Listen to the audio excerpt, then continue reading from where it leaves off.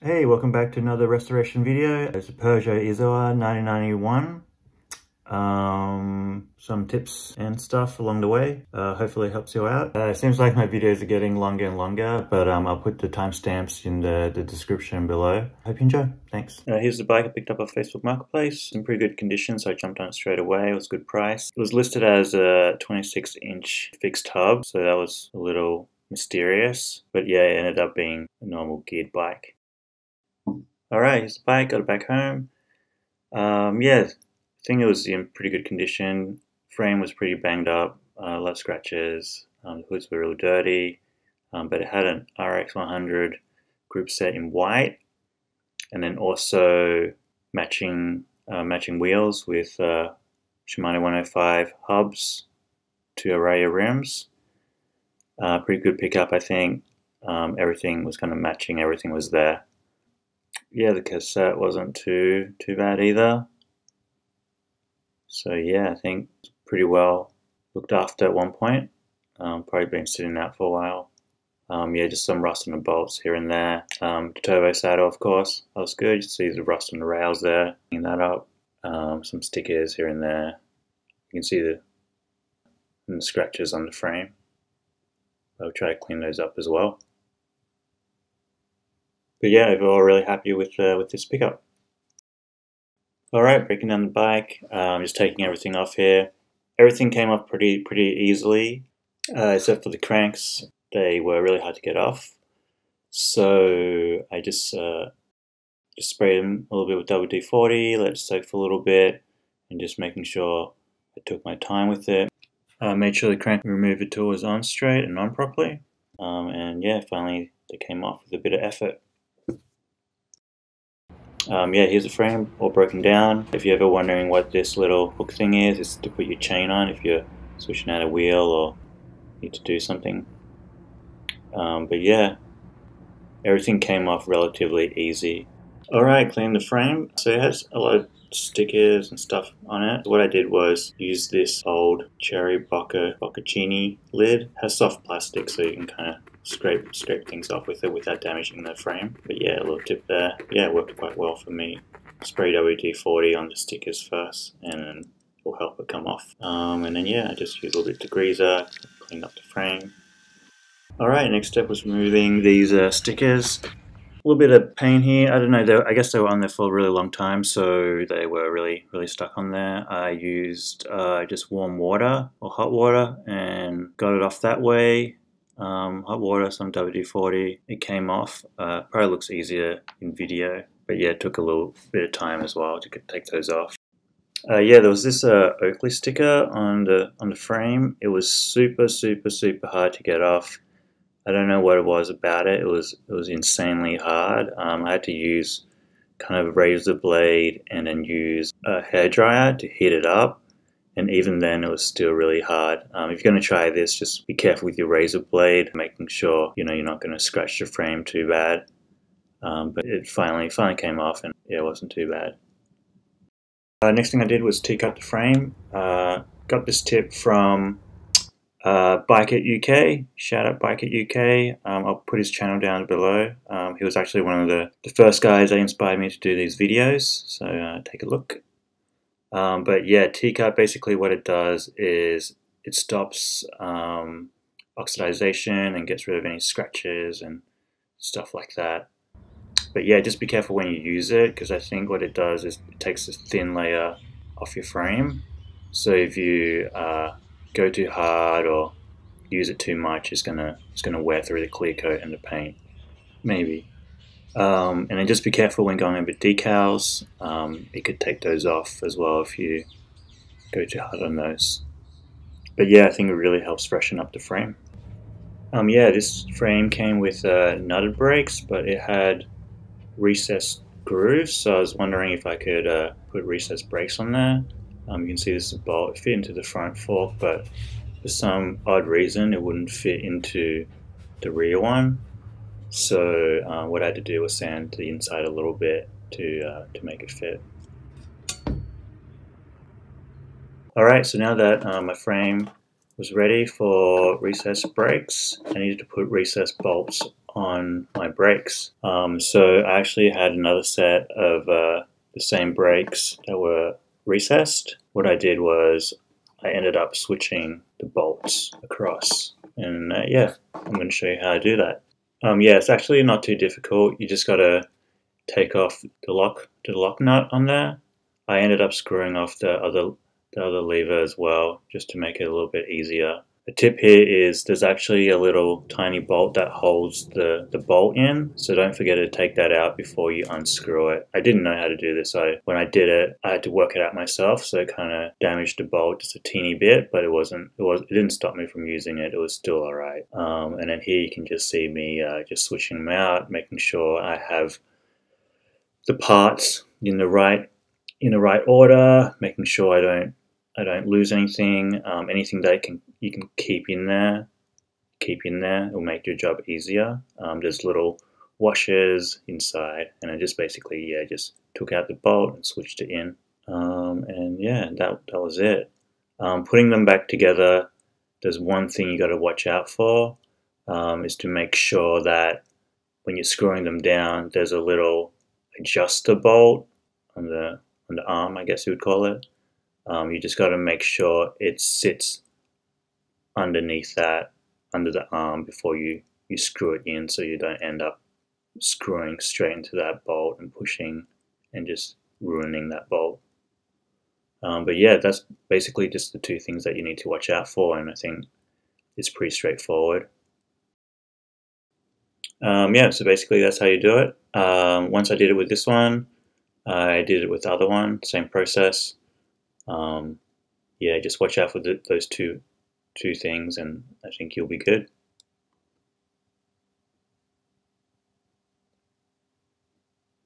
Yeah, I had a little leftover adapter here. That was for the front brake, if you remember, but you don't need that anymore. Alright, removing the pedals. Yeah, you think removing the pedals is usually a pretty easy thing, but it was one of the biggest problems I had with this bike. So what I did first, I basically soaked it with WD-40. Yeah, it was just like super tight, and then I tried hot water. Boiling water, I read on the internet that works well. I used a container, which make sure your container doesn't melt, and then just pour it over. What happened here was it worked for the right crank arm, but it didn't work on the left. So I guess it does work to a certain extent. You can see here, yeah, the right one came off. I was stoked about that. It took a lot of effort, but it came off. And then here you can see me struggling with the left arm here.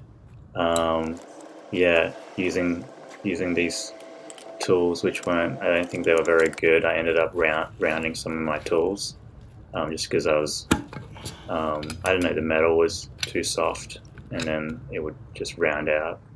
But yeah, I ended up soaking it with a little bit more WD-40, trying the hot water again, tried it a few times, but yeah, it was really a struggle. I never had this much trouble with pedals before, so yeah, I just had to go look on the internet to see what else I could do. So here, try heating it up, both with the stove and the hairdryer. That didn't work. And then I read somewhere where you can soak it in ice, and yeah, once I soaked it in ice, I just had a proper wrench this time, and it came off pretty easy, like way easier than I expected. So yeah, if you have any troubles in the future of taking a pedal, try the ice. I recommend it. It worked for me.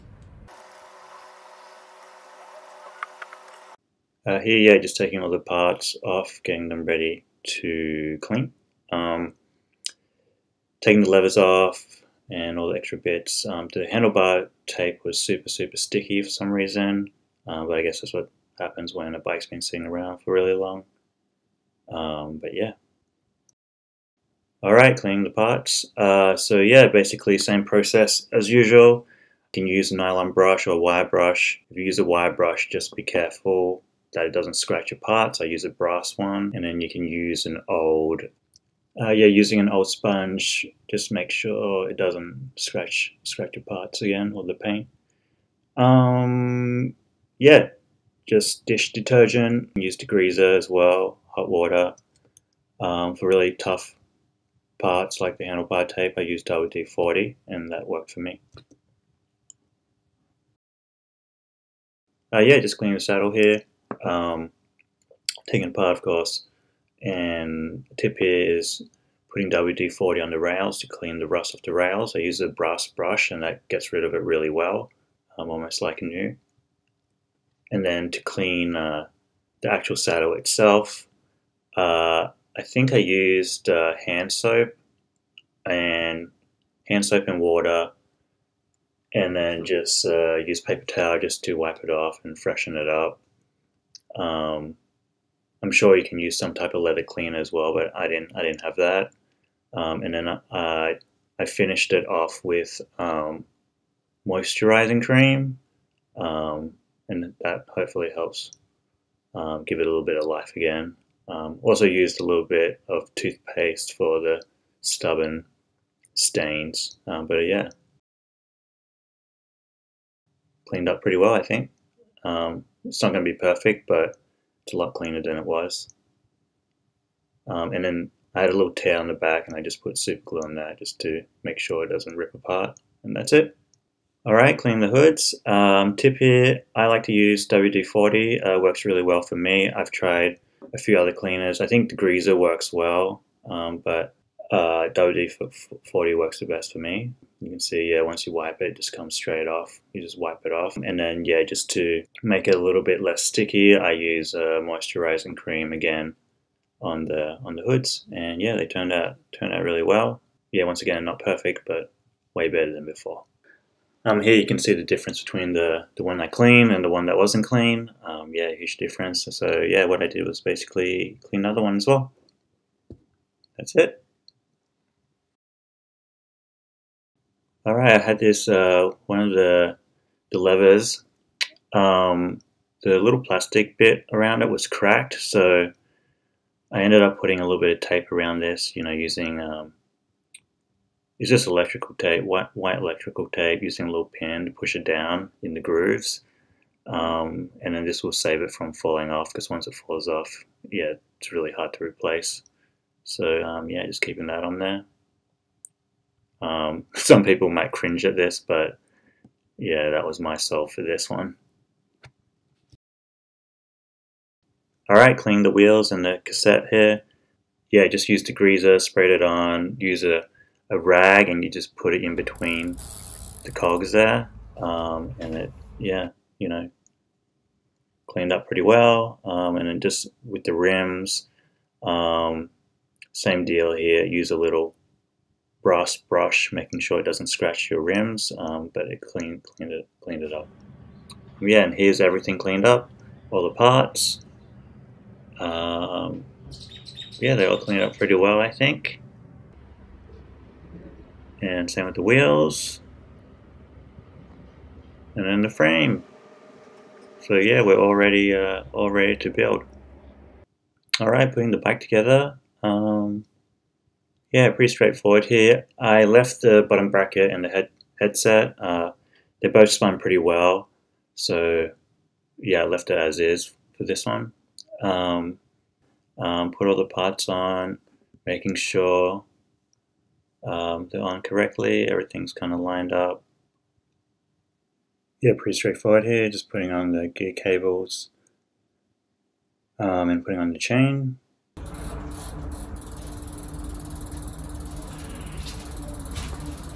Yeah, just putting on the brake levers here, just making sure it's lined up and straight.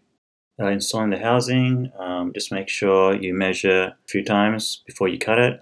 Always cut it a little bit longer, you can always trim it down. Make sure when you cut it, the holes are clear, so I usually push a screwdriver in there a little bit to clear it up. You can see on the right side is good, and on the left side you need to fix it. And this is my method for putting internal routing, so you basically push the cable in first, and then what we're going to do is we're going to use the cable as a guide. Grab the cable, grab the housing, and then put that on And usually I put some WD-40 inside the housing just to make it work a little bit better. So yeah, here you can see pushing it in, and then when it gets to the end, you'll see it come through the end, you pull it down and out, and then it should work well. So here you can just see me putting the brake cable in, and then just to tie it on the bar, I just use one piece of tape. A lot of people use like 3 or 4 pieces. One piece of tape works fine. And then just for the tension or the length of the housing cable, this is something you're going to have to play around with, but what I like to do is just making sure it's not too tight or too lax. So you can see when I turn the bar, there's still a tiny little bit of gap. It's just resting on the head tube. It's not too tight. It's not going to rub too hard. So yeah, that's my little tip. Seems to work well for me. Here's a little diagram of what I think's right. Not too tight and not too loose.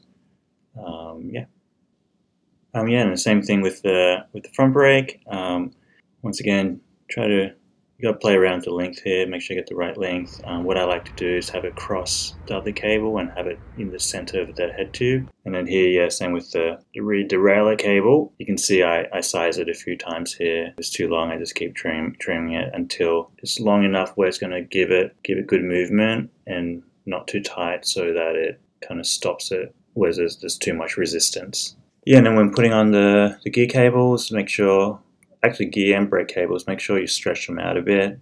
I just kind of pull down on them a little bit, and then it's going to make your gears run a little bit better and you not have to readjust them after the first ride. Yeah, and then just here, just setting up the gears. There's the Park Tools video on how to index the gears. YouTube that, yeah. Alright, putting the last few pieces on, just cap on the crank arm, cutting off all the excess cables. Alright, touch up painting. Put a little bit of rust convert on here, just be careful with this stuff, it's pretty toxic. Make sure you wipe it off clean. And then here you can see I'm mixing up some paint. I just use, I think it's house paint, it's latex paint. So basically you just got to do this by eye. With house paints, it usually dries a shade darker than what you mix it. So here you can see I'm trying to mix it, put it on, is it the right color? It's too light, so I add a little bit more paint on it. And this was close enough, so I was pretty happy with that.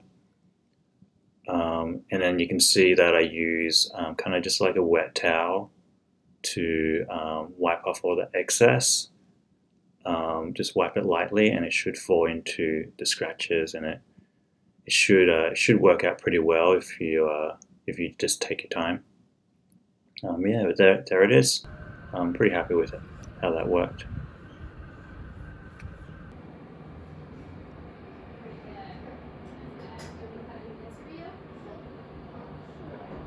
Installing Bartape.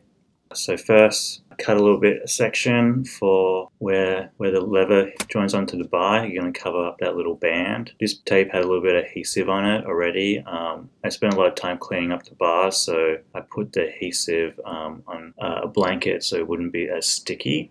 And then yeah, you just basically tape it around, make sure it's even when you overlap it. I usually overlap maybe like half or a third, and then you just kind of pull it tight and then keep the same process.